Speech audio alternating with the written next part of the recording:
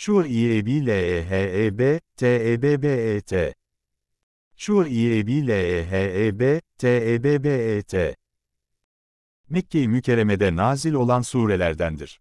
5 ayeti camidir. Ebu Leheb'in nefsi helak oldu ve dünyada işlediği ameli de helak oldu, ki bütün sayılan ve kurduğu hileleri zayi oldu, emelleri boşa gitti. Binaenaleyh, hüsran-ı ebediyil hâb-ü hasir oldu. C.Ş. helak oldu manasınadır. Bu makamda Ebu Leheb'in eli zikrolunmuşsa da zikri cüz-irade-i kül kabilinden Ebu Leheb'in şahsı muraddır. Ebu Leheb Resulullah'ın amcasıdır. Lakin hek-ı karabete riayet etmeyerek Resulullah'a çok eza eder ve kalbi nebevilerini rencide edecek sözler söylerdi. Leheb, isminde oğlu olmadığı halde kendisi cehennemi olduğuna işaret için, Ebu Leheb'le çağrılmıştır. Çünkü bazı rivayete nazaran, Abdüluzza ve Ebu Leheb gibi birçok isimleri varsa da bunlardan Ebu Leheb ismiyle çağrılmaz mı sevmezmiş. Lakin Resulullah'a reva gördüğü ezaya mukabil Cenab-ı Hak bu surede sevmediği ismiyle zikretmiştir ki ahirette muazzap olacağı gibi dünyada dahi azap-ı kalple muazzap olsun, öyle de olmuştur. Zira Leheb, cehennemin alevi menasına olduğundan Ebu Leheb'in menayı lugevisi, cehennem ateşinin babası demek olduğu cihetle Ebu Leheb bu ismiyle çağrılmaktan mütizzi olduğu gibi Kur'an'da isminin böyle gelmesi de kendine çok keder vermiştir.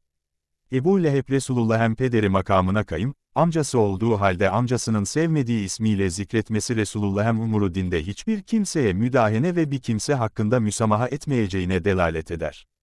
Çünkü, müsamaha etmiş olsaydı amcasına müsamaha ederdi.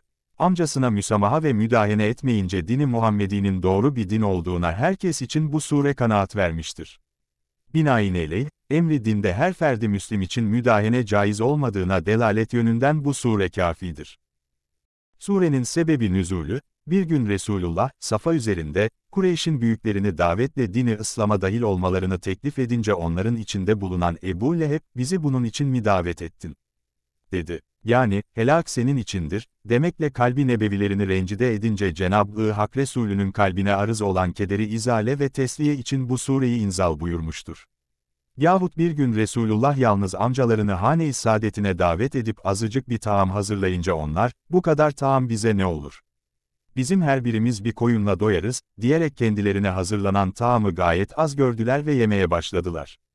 Hepsi doydukları halde taam hala olduğu gibi durup noksan tarih olmadığını görmeleri üzerine Resulullah'a, bu ne haldir? Bizim az gördüğümüz taam bizi doyurduktan sonra olduğu gibi bakidir, dediler. Resulullah da bu halin mucize ve kendisinin tarafı-ı ilahiden gönderilmiş Resul olduğunu beyanla onları İslam'a davet edince Ebu Leheb'in şan-ı risalete yakışmayacak sözler söylemesi üzerine bu surenin nazil olduğu mervidir. Bu ayette lafzı 2 kere zikrolunduğu cihetle zahirde tekrar gibi görülürse de hakikatta tekrar yoktur. Çünkü, evvelki dua, ikinci haberdir. Buna nazaran menayı ayet, Ebu Leheb'in şahsı helak olsun ve helak de oldu, yani, dua kabul olundu ve matlap olan helak de husul buldu, demektir. Yahut evvelki ile murat, kendinin ve ikinci ile murat, amelinin helakidir. Yani, Ebu Leheb'in kendi ve ameli helak oldu, demektir. Zira, Ebu Leheb Resulullah hakkında çok hileler düşündü ve çok fenalıklar yapmak için çalıştı, lakin hiçbirine muvaffak olamadığından bütün amelleri boşa gitti. Binaenaleyh, hâb-ü haşir olmuştur. Dünyası ve ahireti harap olduğuna işaret için ellerinin ikisinin de helak olduğu beyan olunmuştur. Yahut elinin biri celbi menfaata diğeri defi mazarrata işaret olduğundan, Ebu Leheb'in celbi menfaat ve defi mazarrat cihetleri, her ikisi de helak oldu, demektir. Çünkü Resulullah'a iman etmediğinden celbi menfaat olmadığı gibi ahiret azabından kurtulmayacağı cihetle defi mazarrat da yoktur. Şu halde Ebu Leheb'in elleri bütün hayrattan mahrum oldu, demektir. Yahut evvelki helak Hakkullah'ı tanımadığından, ikinci helak de Resulullah'ın hakkım tanımadığındandır. Buna nazaran menayı ayet, Ebu Leheb Allah'ın hakkını tanımadığı için helak olduğu gibi Resulullah'ın hakkını tanımadığı cihetten dahi helak oldu, demektir. 1. Vacip Teala Ebu Leheb'in zatının helak olduğunu beyandan sonra malının dahi menfaat vermeyeceğini beyan etmek üzere buyuruyor. Ebu Leheb'in malı ve ameli kendinden belayı defedemedi. Yani, Ebu Leheb'e helak nazil olunca pederinden mevrus olan malı ve kendi kesbettiği ameli nazil olan helaki defedip Ebu Leheb'i muni kılamadı. Halbuki Ebu Leheb malının her nevi beladan kendini kurtaracağını itaat ederdi. Hatta Fahri Razi'nin beyanı veçhiyle bu ayet Ebu Leheb'in bu gibi zannımret için varit olmuştur. Çünkü Ebu Leheb, eğer Muhammed s.a.'in dediği doğruysa ben onun beyan ettiği azap ve belayanın cümlesine inalımla mukabele ederim, demesi üzerine Cenab-ı Hak bu ayetle onu reddetmiştir. Ayette beyan olunduğu veçhiyle Ebu Leheb'in malı ve kisbi hiçbirisi Ebu Leheb'e fayda vermemiştir. Hatta mevsuk rivayete nazaran Bedir yakmasından birkaç gün sonra, Adese, denilen mahalde ölür, leşi 3 gün yabanda kalır ve oğlanları bakmazlar. İşte birçok koyunu, devesi ve sair envali mevcut olduğu halde hiçbirisi Ebu Leheb'e gelen afetleri def edemediği gibi leşinin ortada kalmasına bile mani olamadı. Günlerce habis cesedi meydanda kalmış, 3 gün sonra oğlanları bazı siyah Arapları ücretle gönderip cenazesini ortadan kaldırmışlardır. Şu halde Ebu Leheb'in pek kati güvendiği malından dünyada menfaat göremediği gibi ahirette dahi bir menfaat göremeyeceği şüphesizdir. Bu ayeti celile gayipten haber verdiği cihetle mucizedir. Çünkü, vukuat ayette beyan olunduğu veç üzere zuhur etmiştir.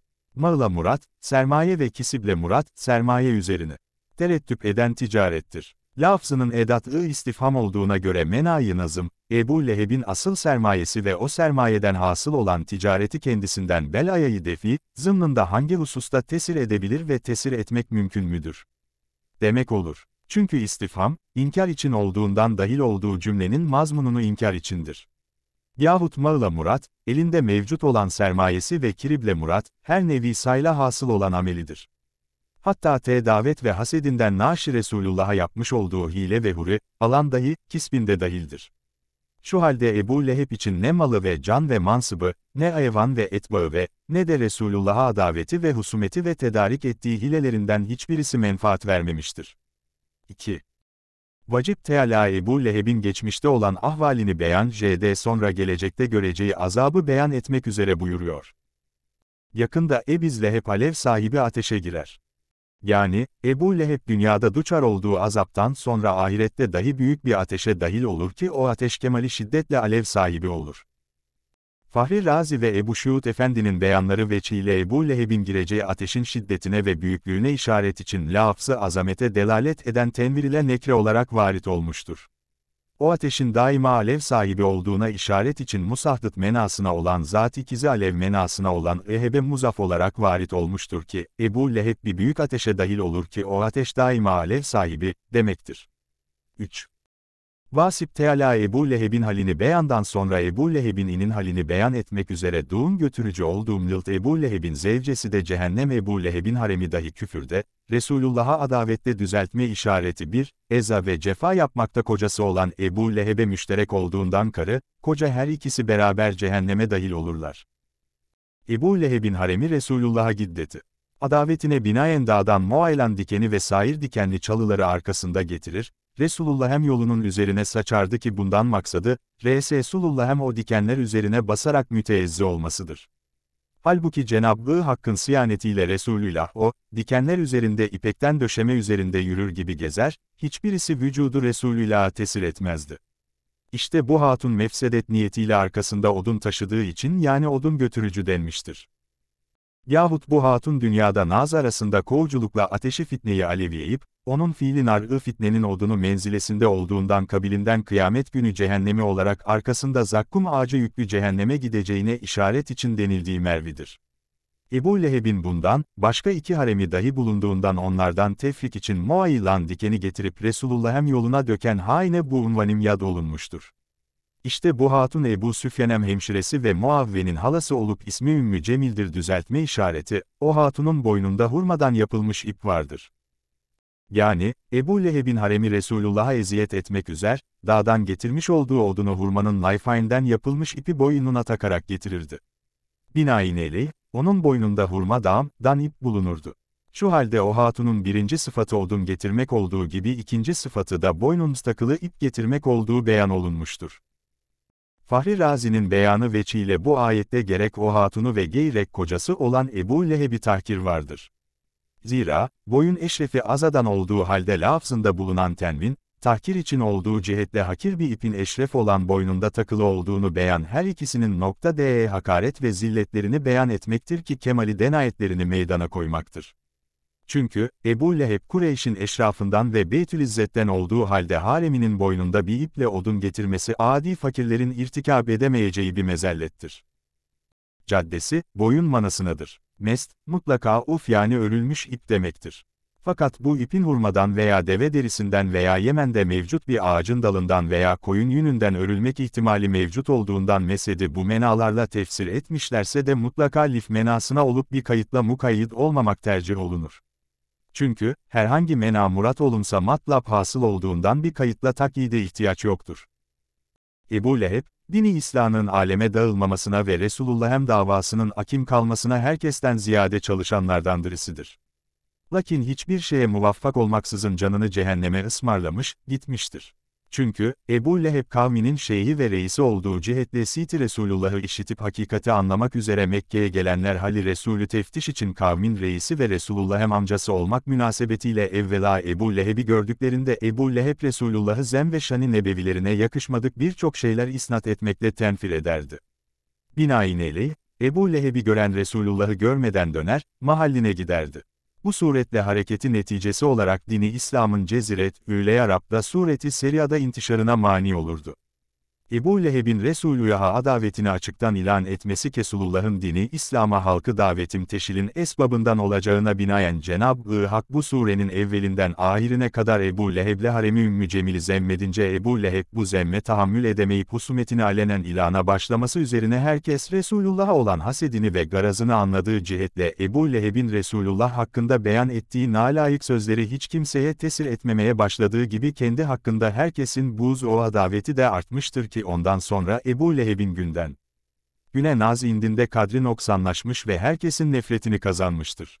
Hakka karşı selli seyf edip iptale çalışanlar işin bidayesinde parlak ve işi ravaç bulur gibi görülürse de tedricen işin hakikati anlaşıldıkça kıymetten düşer ve hak olan şeyse yükselir ve binnetis hakka karşı batılın kafiyen ehemmiyeti kalmaz. 4. 1. Konyalı Mehmet Vehbi, Büyük Kur'an Tefsiri, 3 Dal Neşriyat, 15/6606-6608 2. Konyalı Mehmet Vehbi, Büyük Kur'an Tefsiri, 3 Dal Neşriyat, 15/6608-6609 3. Konyalı Mehmet Vehbi, Büyük Kur'an Tefsiri, 3 Dal Neşriyat, 15/6609-6610 4.